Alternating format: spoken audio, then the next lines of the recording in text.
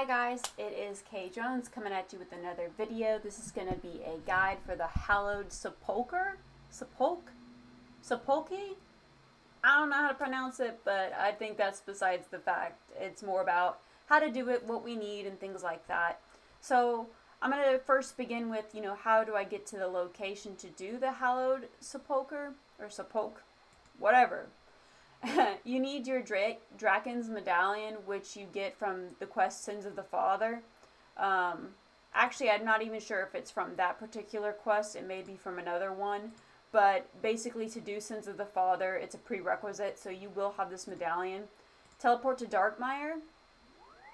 And once you're at this location, you're going to follow the path of my character, which is going to be in this minigame location. Like I said, when you do the quest Sins of the Father to have access to Darkmire, the prerequisite requires you to have this medallion, so you will have it. And then that teleport is added on after you complete the Sins of the Father quest. So yeah, my character is running there right now. I'm going to go in depth about all of the things you need for the Hallowed Sepulchre. I've been doing this to grind out Black Graceful, basically. I'm 99 agilities, so I do have access to all 5 floors, and I have been on all 5 floors. I will say I do not always complete the 5th floor. It's a bit of a potluck thing with me, and how much I'm paying attention, correct, and all that kind of stuff. So if we go to the Hallowed Sepulchre, as you can see, I have all the pages and my collection log to show that I've been to each floor and I've looted them at least enough times to be able to get the page and everything like that, and then that I have hit my, I guess, hallowed mark, stuff like that. And I don't have any of the equipment that makes the minigame easier. So as you get these hallowed marks, which I'll show you how you get those, you're able to buy kind of like these upgrades. So, you can get a hallowed ring, and that will prevent damage from traps in the Hallowed Sepulchre, things like that. So these things will kind of help the minigame be a little bit more chill. You're going to fail less obstacles and things like that. To be honest, I have already 2 pieces of this die, and they cost 300 hallowed marks each, and I haven't bought any of the upgrades, and I've been doing just fine. I've been able to get to floor level 5 each time, so it's not necessary, and when you're starting out, you won't have that, so it's definitely not needed. However, if you're wanting to complete your collection log and you're wanting the smoothest time, you can go for those upgrades for sure. So I'm going to go ahead and get into some Runelight information before we start saying what you need and what to expect. I imported some coding, and I copied and pasted and imported the tile markers into Runelight, and that was really helpful. And so what you're basically going to do here is, as you can see in my screen on the side, we have a Runelight, and you can do tile indicators. So if you go to this wrench and you type tile, you're going to see tile indicators, and you can turn that on. That's extremely helpful. And also, while you're here, make sure you turn on ground markers. This is extremely helpful. And in the description below, there's going to be a website, and you can copy that code, and then you can go ahead and once you have it copied, you can import ground markers here. So anything that's copied on your clipboard, on your computer, and you hit import, it will import into the game. Now, I wouldn't solely rely on these markers, honestly, especially when you're learning. They can actually throw you off. I highly recommend going with your gut rather than following strictly following the markers, if that makes sense. That's just a personal thing that I recommend after learning the Hallowed Sepulchre. So, but that's also up to your discretion. So now let's get into what you need and everything like that. My recommendation is to have the best teak planks, the best planks and nails, but I'm an iron. I ain't gonna make out of my ruin bars Runelite nails. It's just not gonna happen. So I made admin, and I'm using teak planks. It just helps your fail rate. To be honest, there's not a lot of bridge building in this though, so I wouldn't bring better, but that's up to you. Another thing, so you'll need some nails, some planks.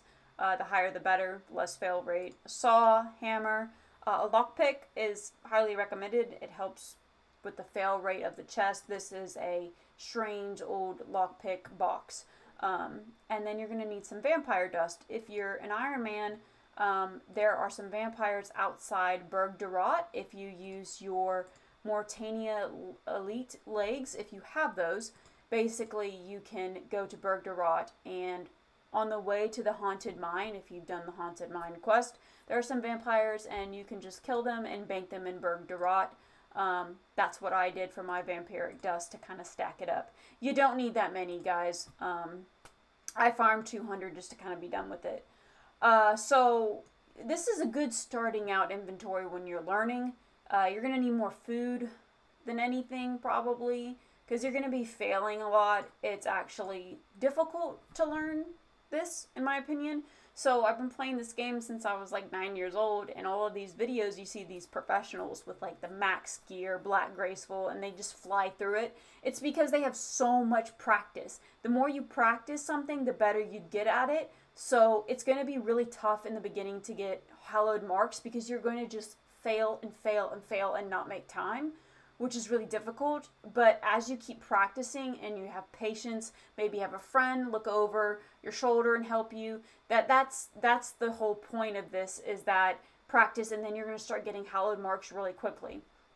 Now, I want to take note that you need at least 52 agility to do this. So even if you've done Sins of the Father, if you don't have 52 agility, you can't do this. And then 92 agility would be for floor 5. A lot of the guides don't show the 5th floor, which is understandable because it's ridiculously difficult.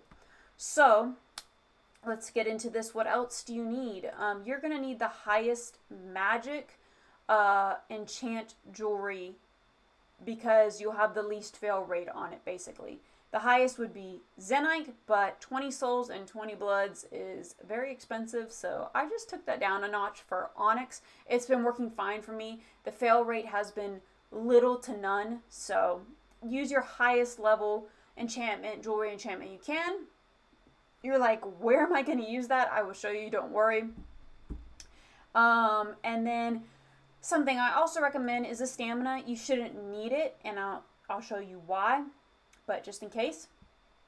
And then also from Great Brain Robbery, you can get this prayer book. When you recite the prayer, it removes poison. If you don't have this, not a big deal. Just bring an anti-poison. And yeah, have a spot for some hallowed marks and everything like that. I'm going to be talking while doing this and explaining things, so you won't see me finishing the floors on time, because I'm going to be trying to explain things to you. And once things are slowed down and explained, you'll see me going faster. Yeah, so what you're going to need on your character is a mithril grapple. A lot of people have the Dorgashon crossbow because it is lightweight. I just brought a rune crossbow. It's been working fine for me. But if you're concerned about the weight on your character and you're running out of energy or run a lot, then that's something that you can bring as a Dorgashon crossbow because it's lighter. And then a holy symbol. And you need a holy symbol to recharge your run energy at the end of each floor. So that's really important. And then just bring graceful. If you don't have graceful, bring boots of lightness or spotted cape, anything that reduces your character's weight. So I think I've gone over everything. And now I'm going to kind of go slowly over the obstacles and everything that you will, kind of go through in this mini game. Alright, so I'm going to go ahead and run in to start the minigame. You're going to have a dialogue. It says it's not a safe death. No, it's not. And if you die, you can collect your items from the mysterious stranger, and it's going to cost money, but you can get it from there. So anyway, start the first floor. And the basic obstacles that you are going to be seeing on the first floor is going to ensue throughout all the floors. It's just going to get more difficult. Now, you can time fires pretty well with practice and with correct tick counts, but the first floor is pretty easy. Dodge the fire. There's some ground markers that should assist you if you imported them. And then the sword, dodge the sword at the correct timing. That's going to take some practice, especially at the higher levels. We're going to have some more fire. So we're going to come over here and just, take it easy. with the fire and just take it one by one. As you get better and better, you'll get better at timing and get a little bit more efficient and be able to skip a bunch of flames, but that comes with practice. We're going to go downstairs and we're coming to the end of the first floor. Something I recommend is really zooming out. It helps you see everything, especially at the higher floors. We're going to mithril grapple over here and we're going to start getting some loot. This is where the lockpick is really helpful. This is where you're seeing the myth grapple being kind of used on this first floor. Now, the floors you can get to, oh, I just failed it.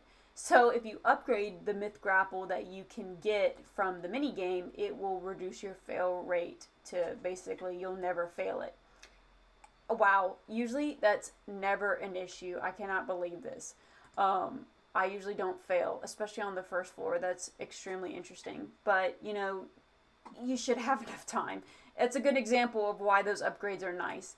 When you jump over this platform, you're going to see at the top left corner that the time is paused.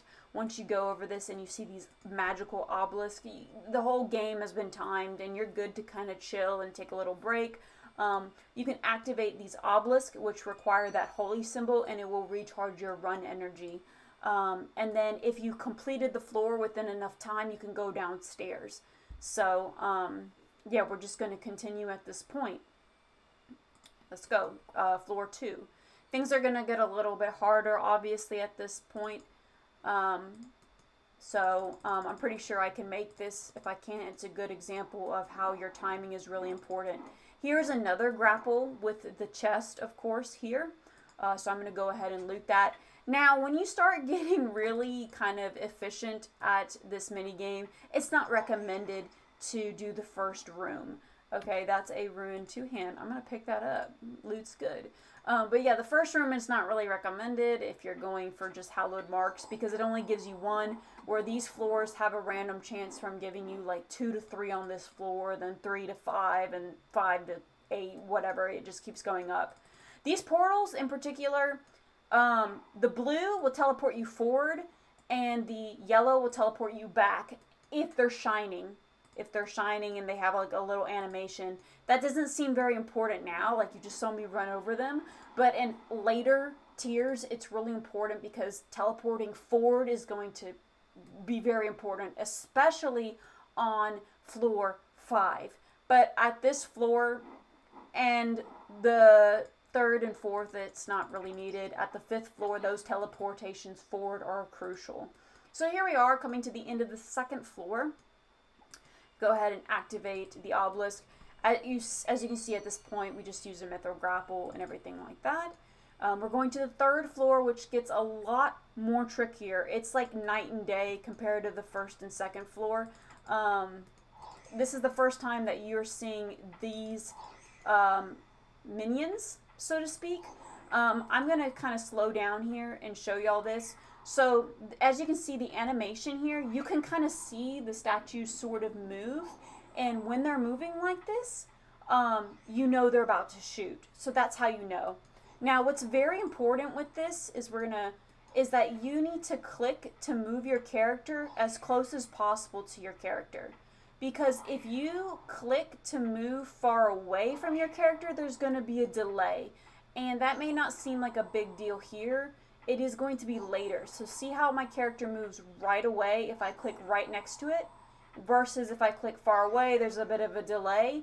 That's a big deal. So try to click and transition as close to your character as possible. That's going to be a really big deal when it comes down to later floors. Now, I'll be honest, I don't really complete the 5th floor because I always run out of time. But I often make it to the 5th floor. Now in this case, I'm going to run out of time because I've been sitting here explaining to y'all. This is another mithril grapple. I just failed it. That's wonderful. As you can see, the vampiric dust, you're like, when am I going to use that? Basically, it's an obstacle that's going to be getting you to the chest. We're going to wait. And if you time the fire really well, you can actually run all the way through on some obstacles. It's just about your timing and practice. It's not necessarily easy to do that in the beginning. This is pretty easy. Your goal is to teleport forward to make faster time, but that's kind of hard to do. Here's another one where it's very important to click close to your character as possible to transition to dodge these. Seems easy, it's not. It takes a lot of practice. Okay, here is going to be the next obstacle here where we have a portal flame. This is where you conjure it using your enchant jewelry. You're going to go across and you can loot the chest. You cannot loot the chest if you have not done the floor in a good amount of time. Okay, so I only have about a minute left. We're almost to the end of the floor. I kind of spent a lot of time talking. This last obstacle is extremely hard. I'm going to do a clip of it slowed down so you can see what to do here. But right now I'm just going to go a little faster and try to get through because I'm running out of time.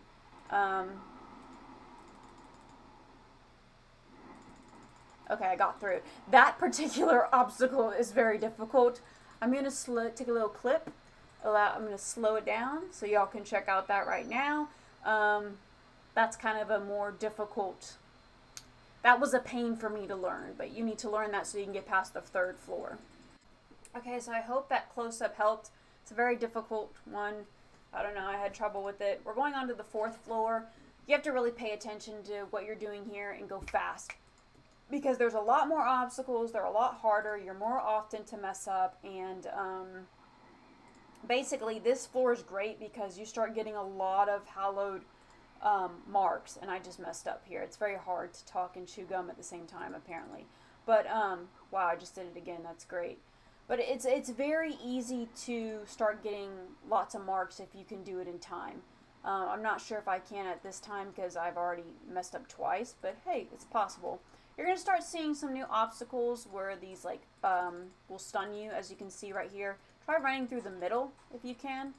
You're going to start seeing some more swooshes with the fire, things like that. There's going to be a lot more upgrades to the Hallowed Sepulchre.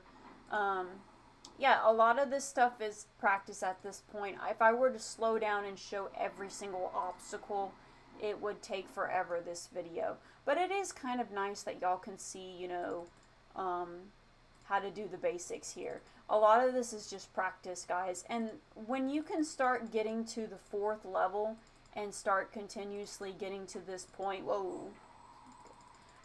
then you're going to start getting hallowed marks a lot quicker, which is nice. Here's a bridge.